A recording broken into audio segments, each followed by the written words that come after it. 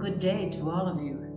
I am Dr. Susan Muto, Dean of the Epiphany Academy of Formative Spirituality in Pittsburgh, Pennsylvania, and author of a new book of reflections on the sayings of light and love by St. John of the Cross, titled Listening to Our Longing for Communion with God and Others.